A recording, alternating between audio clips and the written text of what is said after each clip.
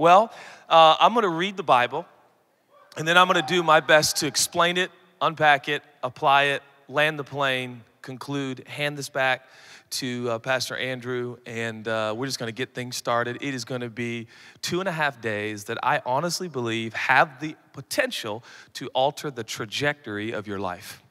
I really believe that. I got no other reason to be here but to believe that your course can be altered and you can become more like Jesus. You can find more fulfillment and more purpose and more meaning in this life because of the few hours we spend together. We have not come here because we're looking for confetti. We have come here because we need Jesus. The confetti is an awesome bonus, but we are here for Jesus, and I honestly believe that your life can be changed. Just out of sheer curiosity, anyone here, you were born in 1997? I'd just like to, wow. The year I graduated high school. Anyone born in 98? This is getting increasingly depressing. 99, anyone born in 99? Anyone born in 2000? I will not go any further than 2000. I will not go any further than 2000. All right, turn with me to a story in the Gospel of Luke. Luke chapter 10. We're going to read this one passage. And we're going to backtrack, go to the beginning of time, the creation account, and then we'll end back in this particular passage. It's going to be good. You pumped? Luke chapter 10. Luke chapter 10 and verse 38. Luke chapter 10 and verse 38. By the way, I am a card-carrying member of Portland Bible College, and I have a degree, and I just want to thank Portland Bible College. All over the world now, Pastor Ken Malman, wherever you are, they ask me if I have a degree. Thank God I do. A degree from Portland Bible College, an amazing school, which if you're 12, start planning now. If you were born in 2008, start planning now. Okay, Luke chapter 10, verse 38. Now as they went on their way, Jesus entered a village, and a woman named Martha welcomed him into her house. She had a sister called Mary who sat at the Lord's feet and listened to his teaching. But Martha was distracted with much serving, and she went up to him and said, Lord, do you not care that my sister has left me to serve alone? Tell her then to help me. But the Lord answered her, Martha, Martha, you're anxious and troubled about many things, but one thing is necessary. Mary has chosen the good portion, which will not be taken away from her. One thing is necessary. I'm going to title this talk, Home Sweet Home. Home Sweet Home. Turn to the person next to you and say, are you too good for your home? Don't act like you even know what that movie is. You're born in 2009. Can somebody throw me a water bottle? Just throw it right at me. Oh, I think that's used. But thanks, man. I know, you're such a good man. I hope that's not a sign for Sunday. You know, throw me more. Everybody throw your water bottles. Okay. JK, LOL, haha. Okay, just trying to relate to kids, young people. Home, sweet home. Will you pray with me? Jesus, thanks for the moments now. We dedicate this space right now to be of one heart and one mind as we come together around your word. God, we know it's living, it's alive, it's active, it's breathing, it's speaking right now. Speak to us in a real, genuine, and authentic way. God, I thank you for every young person in this room as it has already been prayed throughout this evening. I'm asking, Lord, that you would encounter us, your goodness, your grace, your love. We thank you, Lord, for your favor on the Seattle Seahawks. We are asking collectively, 3,000 strong, we have come together with one heart and one mind that you would favor your righteous cause, which is the Seattle Seahawks. We thank you for that in Jesus' name. And everybody said, yeah, it is good to be home in the Northwest. Anybody have parents or friends, or maybe even as a teenager, you travel a lot? Any frequent flyers, frequent travelers? Wow, really? Awesome.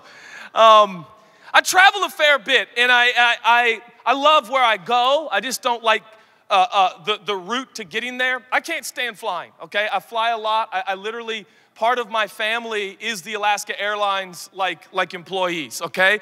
Part of my life belongs to Alaska Airlines. I see them every Wednesday now. Every Wednesday and every Friday, I get on the same tube. It takes me up into the sky and takes me home, back and forth from LA and Seattle. So as a result, I spend a lot of time traveling, and I hate it. I cannot stand airplanes, okay? I can't stand the bathrooms in airplanes. I got this issue, like I can't get anything on my clothes. I can't get anything on my hands. I always carry hand sanitizer. Like, we're probably gonna shake hands after tonight, and I'm gonna say hello, and the first thing I'm gonna think about when I shake your hand is where your hand has been, just to be honest, okay? I can't do, so I love going places, but there is no place like home. I love home. How many of you have your own bedroom? Let me hear this. Oh, hello, hashtag blessed. My kids share a bedroom. We literally have, they have one bedroom. I have 3 kids, for those that don't know. 10, Zion's 10, L-Dog is 8. My favorite of the 3, my daughter, 5, Grace. And they have a 3-decker bunk bed, 1 room. Yeah, pray for us, okay? We don't have like multiple rooms like you guys out here, okay? How many share a room? Room sharers? Let's honor the room sharers. Yeah, if you're married, please raise your hand. Yeah, funny, Chris, real funny. I'm trying to preach up here, okay. There's nothing like your own space. Can we talk about this for a second? I don't know where this is gonna go, but let's just talk about it. Let's just relax, okay? Everybody just slow down and relax. There's nothing like your own space, okay? I'm flying here from Los Angeles this morning, and I'm flying in, and the man next to me, bless his soul. You know when people say bless his soul in church? That means you crazy. Bless his soul. You ever met one of them people, they talk to you right here, and his breath, he was flying in from Shanghai, and his breath smelled like he had been on the plane for 2 days. And he's like, what are you doing in Portland? And I'm like, oh gosh, I like my personal space. I don't want to smell anybody's breath at all, right? Like, and the older I get, the worse this is getting. It's not improving, okay? So I love when I come home. Does your home have a particular smell? Now, if you think it doesn't, you are one of those homes. Now, growing up, there was this family, and every time I went over to their house, I was always like, are you guys cooking fish? Because it smells like fish. And they'd be like, no. I'm like, but it smells like fish. You guys are having fried fish tonight. Did you ever have one of those friends and you leave their house and you come home and you smell like fried fish? Everybody has one of those friends. Their house just smells like fish. Okay, that's not my house. I'm a candle crazy. I got candles everywhere, and I'm lighting candles, and if you come in smelling like fish, I'm gonna spray you with Febreze. But I like my house. It's got my musk. It's got my smell. It's got like someday, ladies, you're gonna get married, and your husband is going to need to have a place where you think it's unintentionally where he drops his shoes or he drops his bag, but I'm just telling you, a grown man needs, sometimes it's in the middle of the room, but he needs space to just put his shoes right there. And he just needs you to be okay with that. Yeah, this is grown man talk. This is grown man talk. So I want to put my bag where I want. It's my house. I am the king of my castle. Chelsea gave me approval to say that. I am in charge. I just love my house. I love the smell. That's my space. There's nothing like being home. It just gives me sanity. Okay, you travel too much. You just need to come home to home. One of the most underrated things about home, can we talk about this, is your own toilet. Even if you share a toilet right now, someday you're gonna get grown and have enough money to buy your own toilet, okay? And can I just say, there is nothing like, don't look at me like I can't believe he's talking about this. Please believe, okay? But when I come home and it's my own toilet, I'm like, that's my toilet, man. I don't use seat covers on my toilet. Now, I use seat covers everywhere else. Can we talk about seat covers? I mean, seat covers. Can we talk? They're all white, but can we talk about seat covers? Have you ever used a seat cover? I had somebody tell me like, oh, that's what those are for? What were you using them for, bro? Like, do you know how many behinds have been on that toilet in the airport? Like, come on, man. But and if there's no seat cover, I build my own with the toilet paper, right? You guys do this, right? This is what makes us American, okay? Have you ever like, you had to build your own seat cover and you got to go so bad and you're like, oh God, oh Lord, Father, Son, and Holy Ghost. And you put it, because what ends up happening is your body gets close to the proximity of the toilet and it says, let's go. And you're like, whoa, not yet. We got to sanitize so I don't die. But has this ever happened to you? You're like putting the TP and then you go to sit down and it slips and falls in and you're like, oh no. And you got to start all over. This is real. This stuff happens to real people. You know, the seat cover has a little tongue in the middle and you're supposed to like break it apart. And then they say what you do is you undo the tongue in the middle of the cover and you drop it just gently on the water. So when you're done, you flush it and the tongue just takes the cover down. Don't do that, man. Because that tongue, in the worst, most inconvenient, it just takes the cover away. So you got to rip it all the way out and put it in. And just leave the cover for the next guy. He's going to need it, right? Like,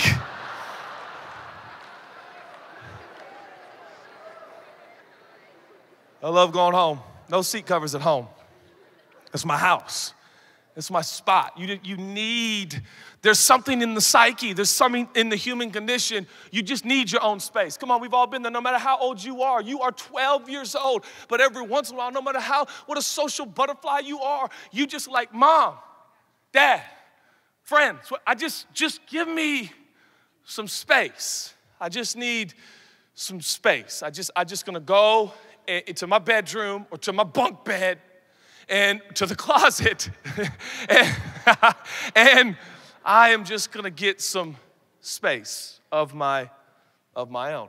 I literally, this is how my brain works. I'm on an airplane, ironically enough, and I'm thinking about this. I'm thinking about, man, I miss home. I love home. I would go crazy if I couldn't go home frequently. I need home. Home is essential. Home is important. In fact, I wanna go home right now. I don't wanna go where I'm going. I miss home. I need more home. I wanna be home more. I want to be home more. I'm tired of not being home. Like I'm having this whole conversation with myself, right? I talk to myself. You don't know what I've been through. Don't judge me, okay? So, like, I'm talking to myself, and then I start thinking, that's amazing. If my physical state needs a home, needs a place, my own space for my own habitation and my own sanity and my own peace and clarity, I wonder if my soul needs to go home. And here's a human condition that I want us to address just for a second, and I want us just to be honest. Let's collectively put our heads together and consider the fact that there is a phenomenon on our hands in the world today, and the fact is we have restless people living today. Notice how restless everybody is? Everybody's restless. Go to an airport. Go to the mall. Go to Disneyland. It's the happiest place on earth, and everybody's ugly, mean, and angry. Everybody is just restless. So much. It's an epidemic of restlessness in our culture and our society. Some of you right now, you having a hard time focusing because you're restless. Can't calm down. Media is not helping. It's perpetuating the problem. We can't pause, we can't get quiet, we can't get alone. We're inundated and we are living in this condition that is not ideal, optimal, and it's certainly not sustainable. You're living in this restless state and you're always going and you're always moving and you are internally nomadic. Never coming home. Never finding sanity and clarity and rest and peace. Now, we've got an opportunity tonight to accomplish something very significant, maybe more than you realize. I'm 36 years old, not as young as I used to be. But if you can learn at 12, 16, 19 how to go home on the inside, you will be a healthy 36-year-old. But if you continue down this trail and pathway of this nomadic internal state, restlessness, eventually you end up, well, here's some of the symptoms. Making really dumb decisions with your life. living by instinct and impulse, which is by nature animalistic, because you're restless and you are looking for anything to just ease the restlessness you feel. You just can't get peace. You can't get quiet. You can't get calm. And so you end up acting out. You end up making ridiculous decisions. When you are confronted about the decision, you look at the person and they go, why did you do that? And you go, I don't know. And they reason with you and you go, I know, so stupid. Why did you do it? Because if you do not frequent home, it messes with your makeup. Think about think about a nomadic person physically, tangibly, with no roof over their head. Think about how it affects their psychological, think about how it affects their overall existence and well-being. There is a home for your soul. The Bible reveals this. This is where we're going to go, okay? Just bear with me. When is the last time your soul went home? Here's why a lot of you showed up to Gen Unleashed. Because when you come here, some of you year after year, you come here, and when these songs are being sung, and everybody's like raising hands and singing, you're like, I just like the vibe. It's just, I don't know, it just feels good. I just like it. Well, what's happening is something on the inside is experiencing what your mind and body experiences when you come to your home. You know, when you've been out at the mall just kicking it with your friends, and all of a sudden you get home, you walk into your bedroom and you're like, and you lay on your bed, you're like, oh my gosh, he talked to me. I didn't even know he was gonna be at Abercrombie and he was there. No one goes to Abercrombie. You know, like, I can't believe it. And you're just like, you're in your bedroom. Someone comes in, you're like, get out, it's my bedroom. You probably shouldn't talk like that, but we all get the point. You need your space. You think your external home's important? Do you know how imperative your internal home is? If my soul has a home, let's ask an imperative question that will dramatically affect your life's existence. This is pretty imperative. This is pretty important stuff. If there's a home for my soul, when's the last time my soul was there? When's the last time I was home? All right, let's go back to Genesis, the beginning of time. Okay? God makes man. His name, Adam. Genesis chapter 2 and verse 7. Let me read this to you. Genesis is the first book in the Bible. Glad we established that. Now, listen to this, Genesis 2:7. Then the Lord God formed the man of dust from the ground and breathed into his nostrils the breath of life, and the man became a living creature. Okay, let's talk about this for a minute. I'm gonna take my jacket off because it's mad hot in here.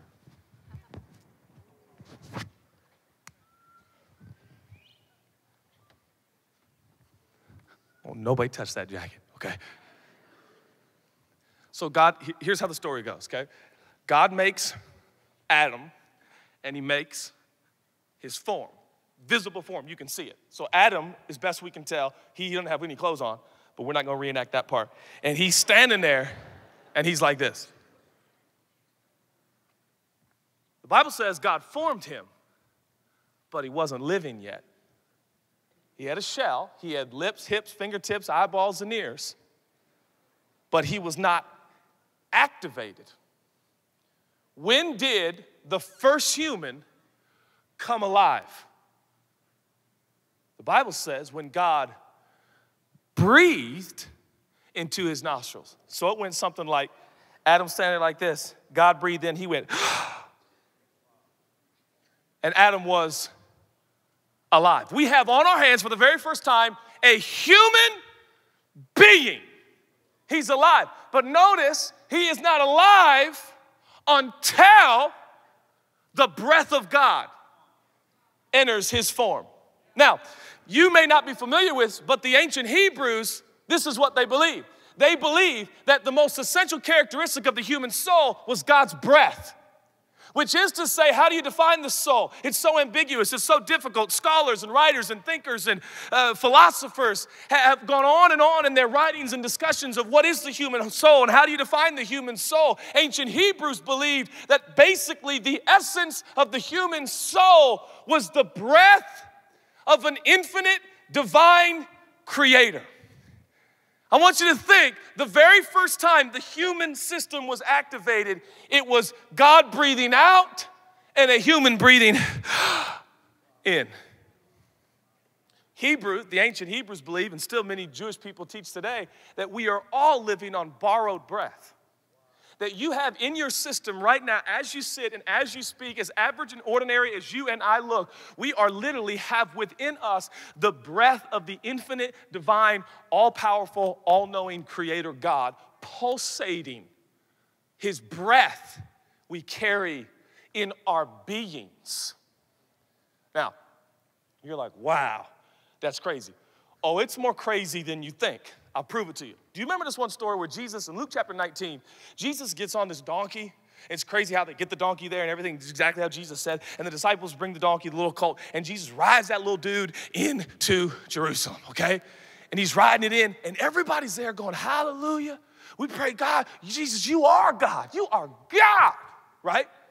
Well, the religious teachers, they hear people talking about he's God, hallelujah, you're the King of Kings, you're Messiah, you're everything.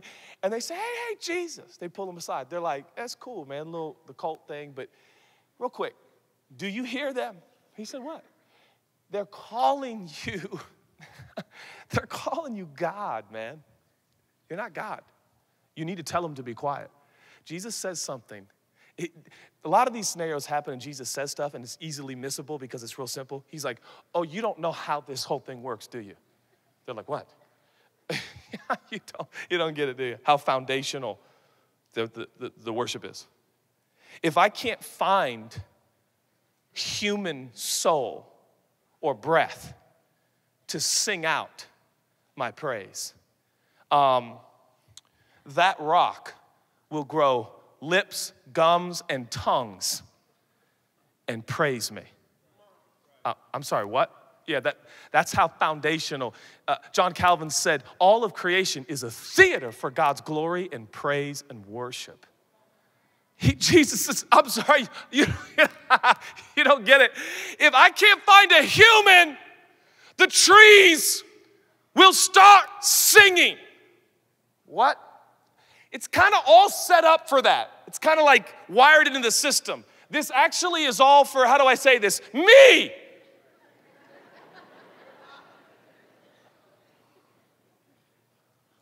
Whoa. Yeah, whoa. Charles Spurgeon said maybe the piece of literature in all of Scripture that without peer is Psalms 103. Psalms 103, by many writers and thinkers, is described as the whole Bible in one song. Psalms predominantly written by the great ancient King David. It's lyrics, it's beats, it's harmonies, it's melodies, it's soul, it's heart, it's all on paper, it's divine, inspired by God.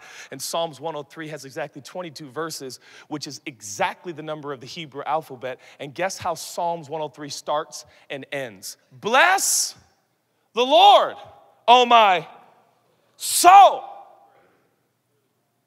Bless the Lord, oh my soul.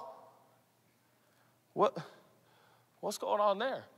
22 verses, starts and ends, as if God is going, this is kind of where life starts, and well, this is kind of where life ends. Life is about what? Ultimately one thing, your soul blessing the Lord. Now, about this point, you're like, awesome. How do you bless the Lord with your soul? The word bless means to gratefully, affectionately praise. The word soul, now you see soul and I see soul, but the Hebrew mind, the Jewish mind sees soul and oftentimes interchanges it with breath.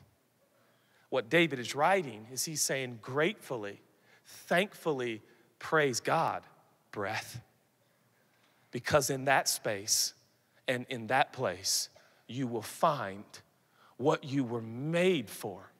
Now about this time, you're like, God, that's cool, man. I guess we need to sing more. Right?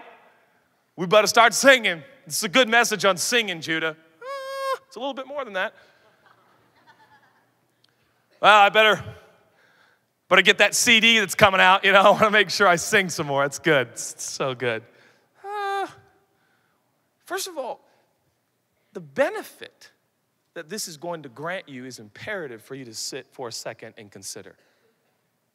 When you use your borrowed breath and give it back to God, something on the inside goes, oh, that felt good. What was that? You just came home. Oh man, I like the vibe in here. Woo, man, this band is really good at singing. Wow. This speaker, like this is where the speaker compliments himself subtly. This speaker's amazing. Love this guy. What a great dresser. Like, okay, Pastor, that's enough. But you can't explain the feeling you're getting. You just came home for a second. You just came home. You were made for this. You don't understand the implications. When you go, love you, Jesus, something inside of you goes, whoo! Yes! Let's say that again. God, I love you. Good morning.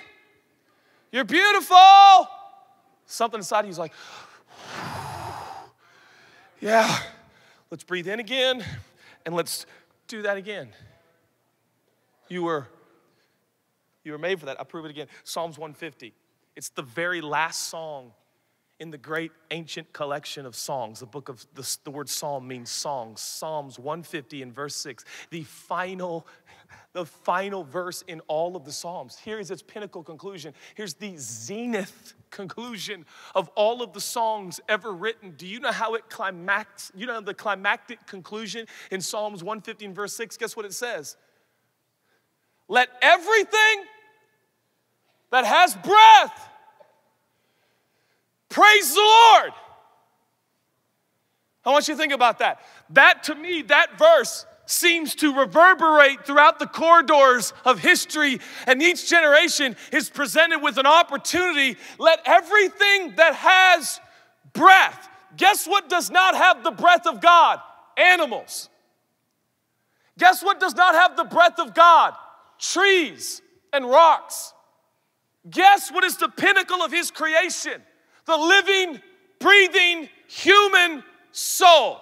David is not saying, sing more. Come on, Christians, sing. You're not singing enough. Now, if you've been in church for any length of time, you understand that praise is the upbeat songs we do in church. And so some of you have been in church like me for so long, when you see the word praise, you're like, we need some more fast songs. Not really. The word praise there is not just about singing. It's about thinking. It's about conversing. It's about meditating. It's about talking. It's about painting. It's about writing. It's about creating. It's about using your borrowed breath and angling it and pointing it and positioning it back to praise God. And the Bible is making a promise that when you use the breath for the ultimate reason for which you received it, there is something inside of you that comes alive, and there is a buoyancy, and there is a health, and there is a meaning, and there is a purpose, and there is satisfaction.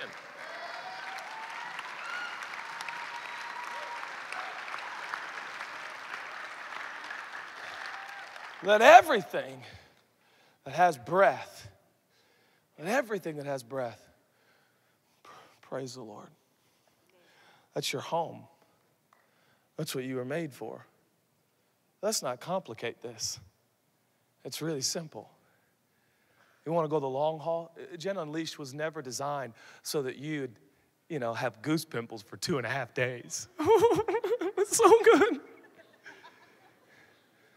It was about empowering you to live the rest of your days on this earth fulfilled with purpose and meaning and clarity.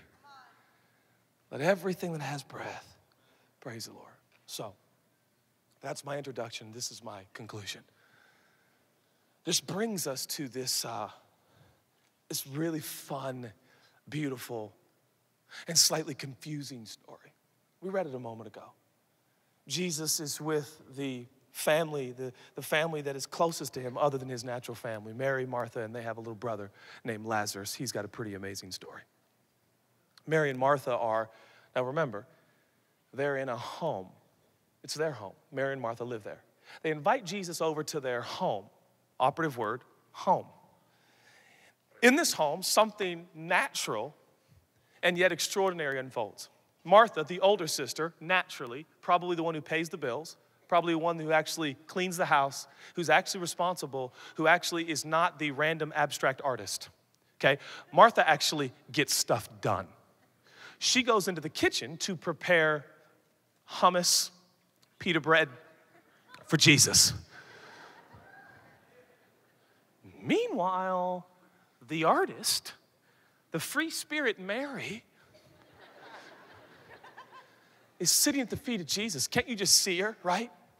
She's just like, oh, Jesus, I love you. This is so good.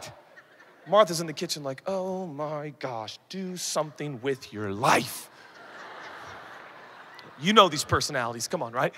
And Mary's just like hanging on every word. We don't know what Jesus is saying. We don't know. We're not privy to the conversation. We just know that finally it reaches total insanity for Martha. And she storms into what is probably the living room. She walks in and she's like, really? Really? Really, Jesus? She's doing nothing. I'm doing everything. Now this is so sister, brother, sibling stuff. It's so manipulative and it's so not direct. She's telling Jesus, but Mary's right there. Tell her, I won't speak to her, tell her to come help me. I will not look at her, but I will tell you. So you tell her right now. Please tell her. I won't look at her. Tell her to help me. It's like, she's right there, Martha. Talk to her yourself. But that's what we do as siblings, right? Mom, tell him right now to stop it. He's like right there. Now, before we go any further, because some of you, you've read this story before, you know how it ends, okay? It's pretty logical. I would like to stop for a second and say, Martha's not crazy. She kind of makes sense. She's actually doing something with her life, right? We're Americans and Canadians. Holla! Go hockey. So, no, I love hockey. I mean, I will eventually. So, I'm trying so hard. So, can we be honest? Like, I kind of get Martha. Like, she's like, how about you put your big girl pants on, Mary, and you actually, I don't know, get productive with your life? How about you consider that the King of Kings and the Lord of Lords, the Lion and the Lamb, the Rose of Sharon, the Lily of the Valley is in our living room, and it would be helpful to, oh, I don't know, serve him? Martha gets all the bad rap in churches around the world. Don't be Martha, be Mary. Oh, don't be the person actually doing something. Be Mary, the free spirit. Can we just celebrate the Marthas in the world that have actually done something? Thanks, Martha. Thank you. Thank you. Back to our scene. She's like, so could you tell her? Now, right about now, if you're new to the story, you're thinking, Jesus is gonna say, Mary, she's got a point, okay? You don't do a lot, do you? You just want to paint, don't you? And listen to music. Yeah, oh, you're so cute. Get up now and serve me.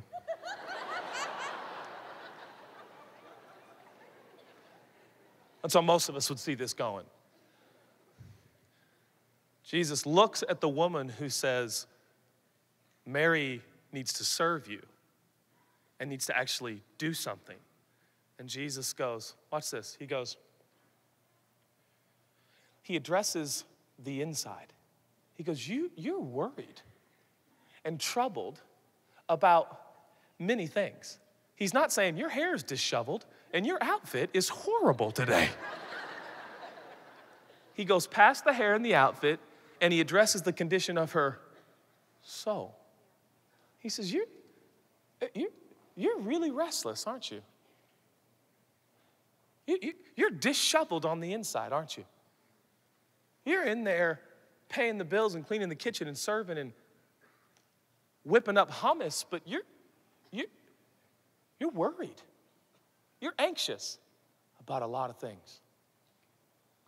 Think about that time. Martha's like, what did I just walk into? What did I do? But no question, Jesus just nails the state of her soul. And he continues. He says, Martha, I'm not going to tell Mary to do that. What? I'm not going to tell her to help you in the kitchen. Prepare me food. I'm not going to help. I'm not going to tell her. In fact, Mary has chosen, listen to his words now. Now, I look at this scene and I'm thinking, Jesus, you should have saved this material for the masses. This is good stuff. Why share this with 2 sisters in a living room? What about the 4,000? What about the 5,000? You need to get your good material out to the public. Like, I read this and Jesus goes, the one thing that is necessary. I read this and I'm like, Jesus, are we doing this right now? Are you about to bottom line human existence in a living room with 2 sisters? You got to get this in a book so we can get it to the nations. You don't do it here. Wait to bottom line all of life for the masses. I wonder why Jesus chose the context of home to bottom line why you are even here. Martha comes in with human logic that most of us have signed up for. Life is about what you do, how you serve, preparing. You know, you got to do something. And I am going to show Jesus how much I love him, because I am baking in here and I've got drinks and everything. Where is Mary? Because I am going to praise the Lord. I am gonna read my Bible through 4 times this year. I am never gonna miss church. I am gonna give so much money in the basket every Sunday. I am going to look at that person. They don't do anything. I don't even have a Bible. I am going to be somebody who does something for God. She comes in and she's livid. And most of us are like, oh, Martha, you got a bad attitude. No, most of us are Martha. What are we talking about? Hello? We want to guilt people into doing stuff. Guess who's restless in their soul? Not the free spirit, random abstract artist at the feet of Jesus. She's as happy as can be. Martha, you're restless. There is one thing necessary in all of life. Wait for it. This is crazy. I promise I'm ending right here. Someone can come on the Yamaha. This is it right here. That's the piano. He says, one thing is necessary. Now, right about here, I'm reading this and I'm like, he's about to tell us. He's about to tell us. One thing is necessary. Okay, Jesus, tell us. And Mary has chosen the good part. What? What does that mean? Do you read your Bible like this? I'm like, you didn't. Okay, what is Mary doing? Because whatever Mary is doing is why we're here. She's not doing anything. Where's the logic, Jesus? Tell us what she was doing. He doesn't. What was she doing? This is what she was doing. I love you so much. The one thing that's essential in life is to do not what Martha was doing, but what Mary's doing. What's Mary doing? She's listening to Jesus. She's engaging with Jesus. I was a youth pastor for a decade. Basically, I'm still a youth pastor. Can I just level with you? Don't hang your hat on all you're gonna do for God. If you do some of those things, that's great. But I don't want you to be 45, 50, 60 years old and find yourself going, so is this it? Got a great job. I was faithful in church. I did all this stuff for God. I built orphanages and traveled to mission fields and nations, and I don't know. I just kind of was hoping for more and found people that weren't doing anything and told them they needed to, get to work. And I kind of thought in all those camps and conferences and retreats and conventions that I thought, like, if you dedicated your life to do stuff for God, that at the end of your life you'd be, I don't know, maybe happy, fulfilled. I wonder if in all of our working and all of our doing, have we forgot to go home? Have we been so busy in the kitchen, we don't spend time in the living room anymore with Jesus? Is this what we're gonna do? We're just gonna architect our life. God, I'm gonna be busy for you. I'm gonna do all these great things for you. And life will go like this, young person. It'll be over before you know it. What are we gonna make life about? Your social status, your feats, your accomplishments, your resume, your biography, how many Twitter followers you have, how much money you have in your checkings and savings account? So we busy ourselves for 40 years working for Jesus in the kitchen, and we missed the essence of life, which is actually not doing and not going. It's being. We stand here at Gen Unleashed, and I think sometimes we think, oh, these songs are great, the preaching's great, but I want to go, do something for God. And I applaud that. Don't misunderstand what I'm saying. I'm a church builder. I'm a pastor. I believe in that, but it's not the one thing that's necessary, is it? And I don't want you to be 60 years old and go, but I thought they told me that if I did all this, that I would. When's the last time you felt a draw from God? You felt an inclination or an indication that He was kind of moving in on your space. Maybe you were at school, maybe you were at the car, maybe you're walking the mall, maybe you're walking your dog, maybe you're just getting up in the morning, getting ready for school, but your spirit's alive for those of you that are Jesus followers, and all of a sudden you feel that pull and you feel that moment. I am telling you, do what Dr. Martin Lloyd-Jones said to do. Do what Charles Spurgeon preached about. He said, the moment you feel an inclination, the moment you feel draw from your Creator, act upon it immediately. Drop what you're doing and lean into that space, for that is why you are here.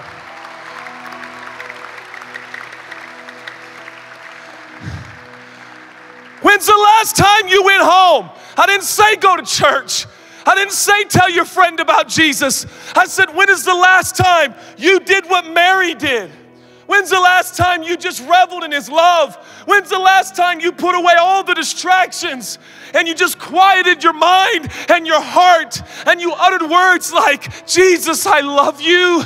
Jesus, thank you. Jesus, you're beautiful. Jesus, I want you. Jesus, I need you. When's the last time you stopped talking and said, now you talk, Jesus? I did not sign up. I did not sign up just to do things for God. I signed up to follow Jesus because I want a relationship. And if there is a God, I want to know Him to the maximum length, to the most extreme level. I don't want to spend my life in the kitchen when Jesus is in my living room. She chose the one thing. What is she doing? Not a lot, is she? Guess who Jesus was pleased with? Mary. He loved looking at Mary. She's going, Just keep talking, Jesus. Oh, you're amazing. I love you so much. Thank you. Let life flow from there. What will you do? I don't know. At the end of your life, you won't have your resume on your deathbed, but you will have your relationship with God and, frankly, the relationship with people in your world, just friends.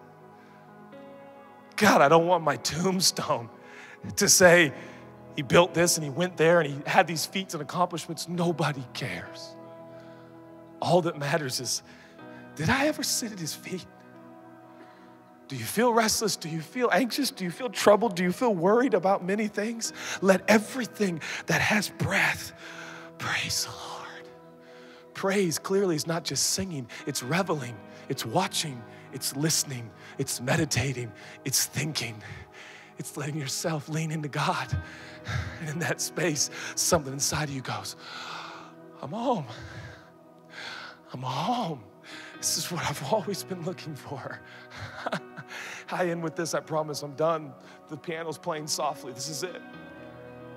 We lead a community in LA. In the last couple of years, it's grown dramatically, and a young man from a Jewish family shows up on the front row, and he's invited by a friend, and he had all the doubts in the world, and he sat there, and I don't know what I preached that night, and hopefully it was just about Jesus, and he came forward at the end, and he decided to accept Jesus, his Jewish Messiah. He decided in one night that his Messiah had come. And for some of you, you don't understand the implications of that, but when you were raised Jewish, to believe that your Messiah is still to come, only to discover in a hotel in Beverly Hills that your Messiah indeed has come, and you have been saved, and you have been rescued, something inside of him began to burst, and he came up to me, and I said, what's going on? He's like, I'm in. Jesus is my Messiah. And tears started coming down his face. I said, how do you know? He goes, I just know. I'm home, he said. I'm home. I said, yeah, you are. Welcome home. And I highly recommend you go home regularly and let life just flow from there. Let life just flow from there. And watch the 60-year-old you'll be someday. People will say, what do you do for a living? I did this, I did that. Yeah. Something about you. I just so in love with Jesus, That's what I want. And I believe deep in the core of your being, that's what you want. And so it's yours. We can go home right now, by the way. It's not difficult, it's not hard. God is not unreachable. God is not trying to avoid you. He's moved into your living room and he's available. Just get out of the kitchen and come in and just go, okay, Jesus, don't complicate it. As the music begins to play, let's come home. Just for a few minutes, and then I'm gonna give an opportunity for those who'd like to accept and follow Jesus, maybe for the very first time. But just right now, right where you're sitting, just close your eyes just for a second, just for concentration and privacy. And as the team just sings the song, I want you to go home. I want you to let yourself sit at his feet. Let yourself just imagine Jesus talking to you, interacting with you. Come on, let's go home. Let's go home. This is what you were made for. This is what you were designed for. Let everything that has breath. Jesus.